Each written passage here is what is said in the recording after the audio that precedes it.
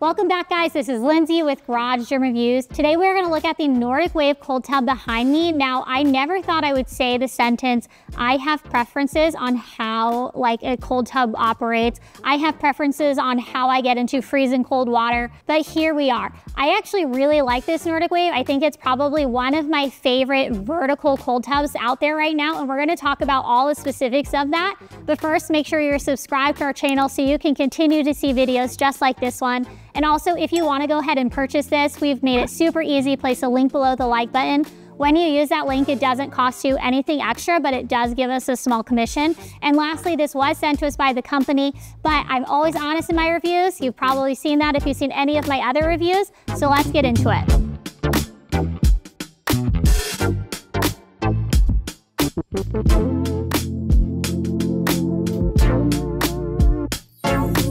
Now, if you go to the Nordic Wave website, one thing I really appreciate is they actually have some breathing guides. Now, I wish that I would have found that. I wish that I would have had that the first time I tested a cold tub, because honestly, I was not prepared. I lasted maybe 10 seconds and then wanted to cry, feeling like these freezing water was just taking my breath away. I would have loved some sort of guided breathing work. So if you go to their website, they have an app that you can go ahead and download, work on your breath work to prepare you for something like optimizing your cold tub sessions. I am happy to say, now I am no cold tub expert, but I am gonna flex on myself a little bit. I stayed in this cold tub, it was set to 47 degrees, and I stayed in it the entire Sleep Token, the summoning song, which if you know Sleep Token, if you know the summoning, you are my people, but that's a long ass song. So I was pretty proud of myself. Now, overall, I mean, this is an expensive tub costing $6,000, but when we compare it to other tubs out there, it's not as crazy.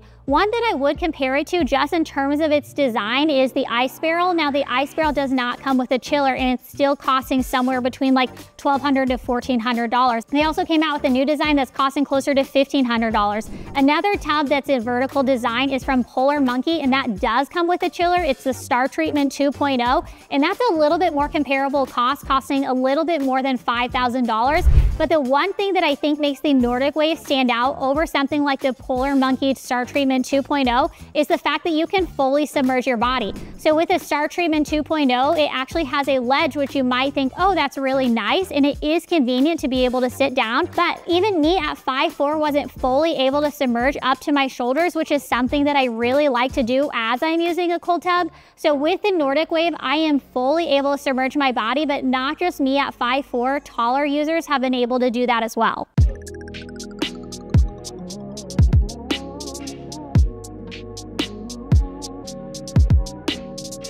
One thing to mention is with vertical tub designs, if you have any sort of mobility issues, this might be something to look out for. It is a little bit more difficult to climb into the tub. Obviously, you use steps behind me. You kind of have to hoist yourself up. So if that's something that makes you uncomfortable, you're not so certain about your mobility or your strength climbing into a tub, I would definitely go with more like a bathtub design. With this chiller, it can get as low as 38 degrees and it holds 95 gallons of water. So this is pretty heavy.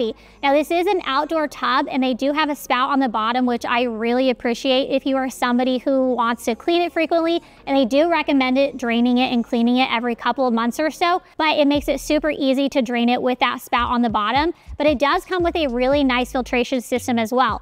But in terms of outdoor use, if you're setting this on a backdoor patio, I mean, this is like 800 plus pounds. It has 95 gallons of water. I don't know if it's 800 plus pounds. That sounds about right. I read it somewhere. But I mean, it is super heavy, right? Like, you're probably gonna want some like structural engineer to come out, give you the okay before you load this up on your 2000s built like backyard deck and have it come crashing down. On the website, it claims that this chiller goes through cutting edge ozone therapy, and it also has an advanced filtration system. While I don't fully know exactly what that means, one thing I can compare it to is we have a lot of cold tubs that a lot of people get in and out of on a regular basis for testing, for photos, whatever it is, and this one remains clean, okay? Whereas some of the other ones, guys, they get real gross, okay? So like the fact that this one has remained clean, I feel like the filtration is doing something. The warranty on this is 5 years on the tub, 2 years on the chiller. That is pretty comparable to what we see with most other cold tubs in the price point. Another thing I really like about this is it's actually like pretty portable when it comes to cold tubs. It only weighs 55 pounds when you don't have any water in it. So the fact that one person or two at the most can easily move it around from place to place, I think is a real positive.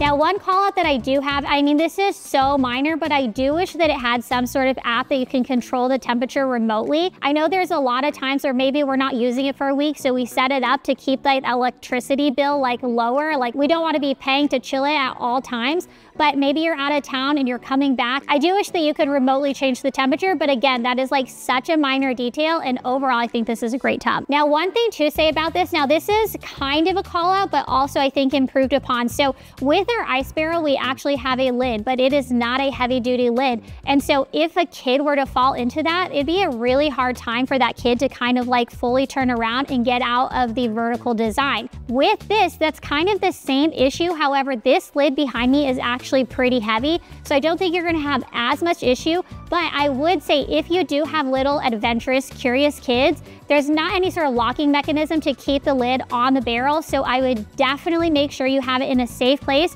and maybe kind of finagle or DIY your own lock system to make sure that nobody's getting in unless they want to. The exterior of this is roto-molded plastic, which is used for creating like pallets or industrial crates and bins. Super durable, and again, will last you a very long time outside. The other thing that goes along with a plastic like this is it's super easy to clean. Overall, I think this is a great tub. I mean, there's not a lot of negatives that I have to it. My only real call-outs is if you have mobility issues or if you don't have a structurally sound place to set it, maybe steer clear. But for everybody else, this is probably one of my favorite tubs that I've ever tested. I'm actually begging to take it home in exchange for the ice barrel I have, so we'll keep you posted if I get my dream and actually get to take this bad boy home. But overall, if you have this tub, if you test it out, let us know in the comments. We'd love to hear from you. This has been Lindsay with Garage Gym Reviews.